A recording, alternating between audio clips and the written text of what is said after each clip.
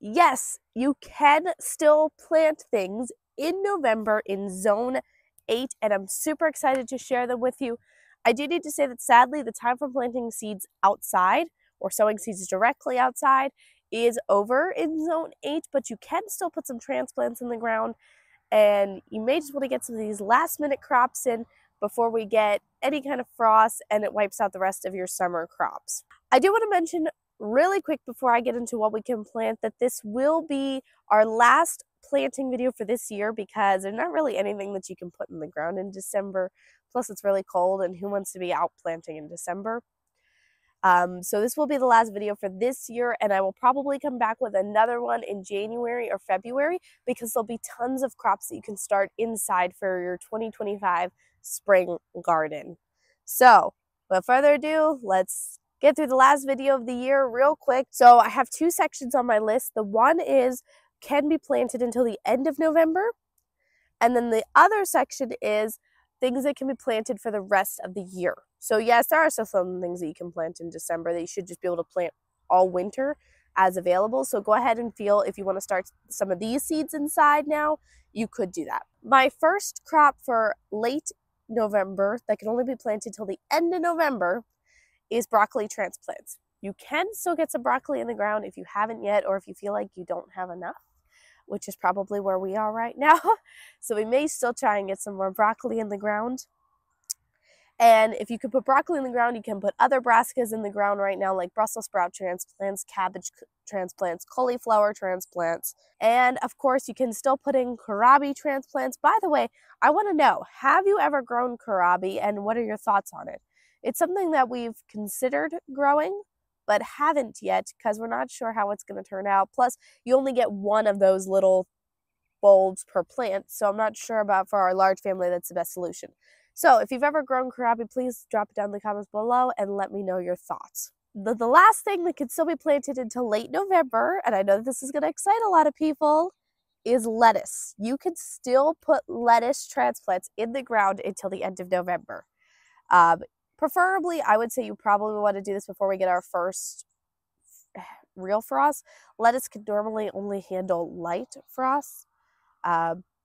So it's probably not going to hold up too long, but if you wanted to just get some in and get a little bit of a harvest before our first heavy frost, you could probably do that. So my next section is all winter crops. You guys can plant these all winter as available.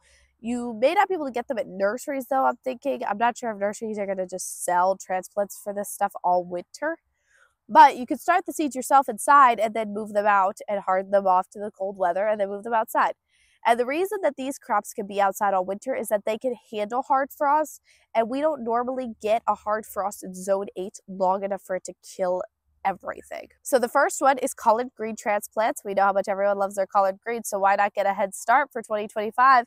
Get some in the ground now and keep it going all winter. The second one is kale transplants, pretty much the same thing. This is just going to be another type of green that you could put transplants in the ground for. And then mustard green transplants can still be put in the ground and should be able to be put in the ground all winter as long as you have the transplants for them. I don't recommend sowing any of these things by seed outside, as I already mentioned. Then one of our favorites for this year is Swiss chard transplants. You can still put Swiss chard transplants in the ground. And honestly, if they survive all winter, I will keep you all posted. But if these plants survive all winter, I am going to be shocked. They would have meant that they survived all spring, all summer, all fall, and all winter, and they went an entire year. And that would be absolutely insane. Now, so far, the only variety that survived all summer was the Fort Hook Giant, and it's supposed to be a little bit more heat tolerant. And so far, I absolutely love it. It's been the best grower. We did have some ruby red, but it only lasted until the spring. So I may try and put some out this winter. And then last but not least, spinach can be, even though it's technically like a leafy green, but we use it as a lettuce, sort of, can still be put outside by transplant all winter. So you can still have your green salads all winter, even though you don't have tomatoes and bell peppers and cucumbers. You can still have some fresh greens every once in a while. So if you all want some tips on how to keep these crops going all winter, I did a video just like 2 weeks ago about cold hardy crops, what crops can survive throughout the winter, and how to care for them throughout the winter to hopefully keep you going all winter long. And if we can keep our gardens going all winter long in Zone 8, that would mean we could have a garden all year round, and that would be amazing. So far, our fall garden is going pretty well. We have a bunch of those fall seeds that we planted coming up.